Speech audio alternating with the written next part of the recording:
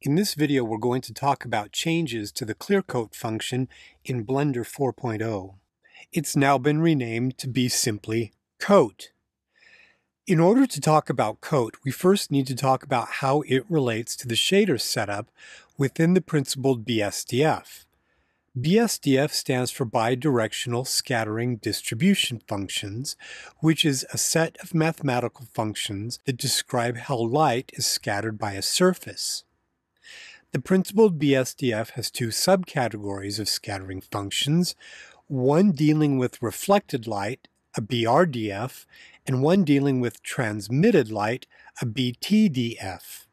BRDF stands for Bidirectional Reflectance Distribution Function. The principled BSDF has a four-tiered BRDF reflectance model, where the base coat is either a diffuse layer, or it can be set as a metallic layer with varying degrees of roughness.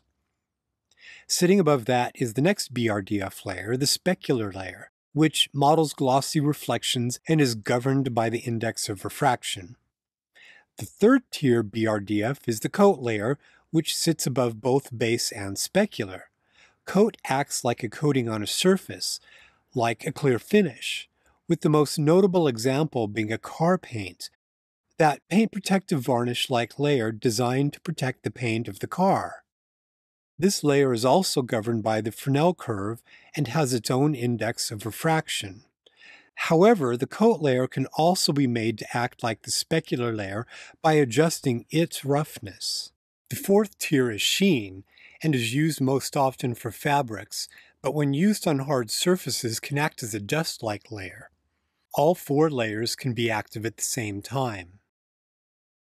In 4.0, some key changes have taken place to the coat BRDF to improve its functionality. Number 1. In 3.6, the coating function used a reflectance model called GTR1, but it's been changed to use the more common GGX algorithm for visual consistency with the specular layer. Number 2. The coat function is now properly energy conserved, which is a really big deal. Number 3. Coat now has its own IOR value, whereas in 3.6 it was hard-coded to 1.5. Using a proper index of refraction value to control the coat function is now more physically accurate. Number 4. 3.6 had a single Clearcoat parameter whose purpose was to set the F0 end of the Fresnel curve. The curve was hard-coded to an IOR of 1.5. This had the effect of setting the coating's overall intensity and appearance, but it also acted as a scalar value, and its behavior wasn't entirely clear or obvious. It was abstract and unclear what the value actually meant from a user standpoint, unless you knew what a Fresnel curve was. In 4.0, the Clearcoat parameter has changed and is now called weight. It's now a scalar value, with 1.0 being the full expression of the Fresnel curve, which in turn is controlled by the coat IOR. This is now user-definable. 0 turns the coat function off. The takeaway from this is that the weight function allows you to either turn coat off or to easily adjust the intensity of the coat function, but if you are familiar with using an IOR to control the Fresnel curve, you can simply set weight to 1.0 and adjust the IOR to increase or decrease the strength of the coat function. So it's more physically correct to use the IOR to control the coat function. The weight parameter will affect both the F0 and the F90 end of the Fresnel curve, muting the overall reflectiveness of the coat property, whereas the index of refraction will adjust only the F0 end, making it more physically accurate. So the weight function is more of an artistic control, while the IOR is more of a physically accurate control. Number 5. A new tinting mechanism is available that uses a volumetric absorption function within the simulated thickness of the coat layer. This models the way light refracts and absorbs light and is set with the tint parameter. This provides a new way to apply hue shifts to a surface, but it's important to note that the reflections on the tinted coat layer are uncolored. The tinting sits below the coat reflections, but it does affect everything that sits below, including diffuse, metallic, subsurface, specular, and transmission layers. So let's take a look at an example where I've got this white silverish metal material where I then add a very slight blue purplish tint to it, and you get this. You can see with that color being very subtle and very light, it still has a perceptible change to the hue of that white silver metal. In this next example, we've got this strong red base metallic layer. And when I add a very similar slight purplish bluish, very pastel light color to the tint, you get this sort of pinkish purplish shift in the reds. It adds just a very interesting dimension to the red. In this next example, we start off with a yellow goldish color, and by adding a somewhat stronger tint to it, we shift it over into this beautiful amber color. Let's jump in and actually look at Blender right now. So far I've been doing a lot of lecturing. Now let's do some hands-on. What we want to do is transfer a file from 3.6 over to 4.0, one that contains some objects that have coding, or Clearcoat as it's called in 3.6, and we're going to move it over to 4 to see what happens. So that we can make sure that we understand that I'm using Blender 3.6, I've set the theme to light, and Blender 4 will be the standard dark theme. When we look at the Clearcoat function for the object that I have selected, we have a value of 4, and as I mentioned earlier in the video, that meant that it took the Fresnel curve, the F0 end, and it set it to 4% reflectivity. Well, the curve itself is defined by an index of refraction that, if it's 1.5, automatically has a low-end F0 reflectivity of 4%. But what the developers did was they made it so that you, as the user, could sort of configure that low-end value, which is what tends to define the overall look in terms of intensity for reflections on a surface. And they let you configure it. So if you wanted it to be a lower value, or if you wanted it to be a higher value, you could just do that. But it was never really apparent what was happening. But in fact, that's all it's doing, is it's setting the low end manually, and then it's just compressing or expanding the Fresnel curve to fit that low end value that we're setting. But the curve that was being expanded or contracted was simply the 1.5 curve shape. If we bring this over into 4.0, we get the new user interface. So we can see that it now has new tabbed interface elements. So if we come down to coat and we look at this, we can see that weight is 1.0. It's got the roughness, and it has the index of refraction, which we did not have before. Now, it could be confusing because if we jump back over to 3.6, there in fact is an index of refraction right there sitting underneath Clearcoat roughness. But this was only tied into transmission, and it didn't even affect specular reflections. It was untied to both of those. And so be very aware that when you bring it in, this IOR value is not the same as the IOR value that you see right here. And this is really important to remember.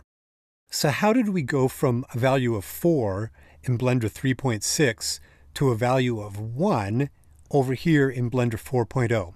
Well, it makes sense. If you remember earlier on, the weight factor of 1 just means that the index of refraction is what governs the degree of reflectivity for the coat function. Meaning, an index of refraction of 1.5 produces an F0 degree of reflectivity of 4%. And so when 4.0 opened this file, it saw that value of 4 from our 3.6 file and said, oh, that means the index of refraction is totally governing the reflectivity, and it put the value here at 1.0. So let's test this theory. Let's jump back over to 3.6 and change this Clearcoat value, cut it in half to a value of 2. Now let's save this. Let's jump back over to 4, and what we do is we just do a revert and it will reload that file. Okay, so let's open Coat back up, and there it is. We have the weight of 0.5. So Blender 4 said, I see an incoming value of 2 for Clearcoat. An index of refraction of 1.5 produces 4% at F0. Therefore, the user must want a weight of 50% of what the IOR 1.5 would produce by default. So that's how it works. Let's test this again. Let's come back to 3.6, and we're going to go the opposite direction. Let's do 8, which increases the intensity double, and then let's save this, and then we're going to come back over, and look at that. Now the weight is a factor of 2 because it took the default F0 reflectivity of 4%, saw that it was 8 in the previous version, and said, oh, you must want the weighting to be 2.0. So one of the other changes that I mentioned was energy conservation. This is a really big deal and it's really important. So here is this same file in 3.6, just this really basic testing file that I use. And you can see this white slab against the dark background is both reflective at a diffuse level and at this clear coat level, and it seems kind of glowy. So now let's take a look at what this does in 4.0 with the energy conservation. You can see that the 4.0 version got darker, but it's not just that it got darker in some random way. It was preventing too much energy from reflecting off the surface, and 3.6 was allowing that to happen. Let's take a look at one more quick example of this energy conservation before we move on. I actually used this in my first video on energy conservation. So this is 3.6 without energy conservation. I want your eyes to look at the perimeter of these shapes. These have a metallic layer underneath, the base layer, and then a coating on top.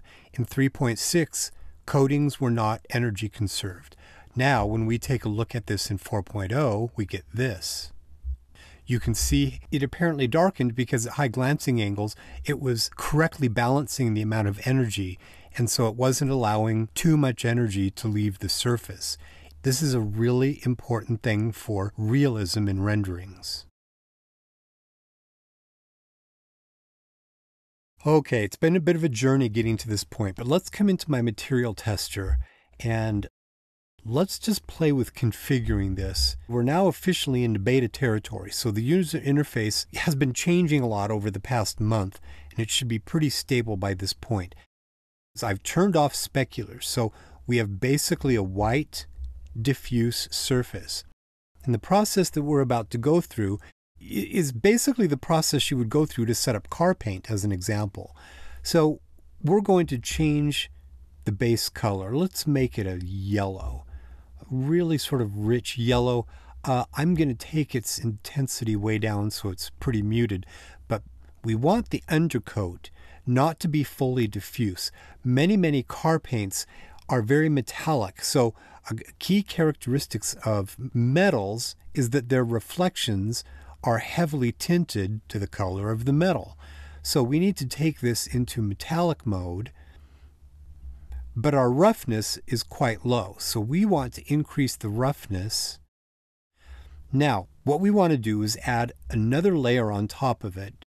We're going to come over to Coat, and we're going to turn the weight up to 1.0, and there we go. We have our coating in place. So the first thing that we want to do now is come in and consider whether the coating's reflections are too strong or not strong enough. I'm going to bet that maybe we want them to be just a little bit more subtle. So I'm going to come down to the IOR and set that to 1.33. That is going to produce about a 2% reflectivity face-on at the F0 position. And there are very good reasons to use the index of refraction because it's a physical value. There are many described and charted values for lots of substances that have very specific indices of refraction that you can plug in and use. For the sake of demonstration, I'm going to set this back up to the slightly stronger 1.5. So let's consider adding a tint now. That would be sort of the last thing that you look at. The first thing that you want to remember is the fact that you want your tint color to be very slight and kind of ephemeral. Otherwise, it will very quickly overwhelm whatever colors are underneath it. So let's just play with a very slight sort of complementary color to this goldish yellow that we have, and we're going to push it over there. And what you're going to see is subtly it shifted that color from a really rich gold into a gold that's kind of shifted towards the greenish because we've added a little bit of the blue tint to it. And remember, it's not the reflections on the coating layer that are being tinted. It's what's underneath the reflections that are being tinted. So it's going to heavily influence everything underneath it. So if we come over and let's just experiment with some other colors, and you can see the effect that these just very subtle colors have on the tonality of that gold. Now keep in mind that if you start getting into these very, very rich colors to the outside of the wheel, it will very quickly overwhelm the underlying base colors that you have. So just sort of keep that in mind. Now, one final thing that we're going to look at here is how coatings can affect the look and feel of your glass types of materials. So let's come down to our coat and let's give it a slight blue feel to it. So I'm going to shift up just very slightly into the blue. Look at that. Isn't that interesting? Now, you can come in and play with it. You can see saturation is way down here. So I'm going to take saturation and drop it way back so it's just subtle. But look at what that does to that glass. It really gives it some character by doing that. I hope you found this to be a useful introduction into the updates that have happened to the coat/coatings function in Blender 4.0.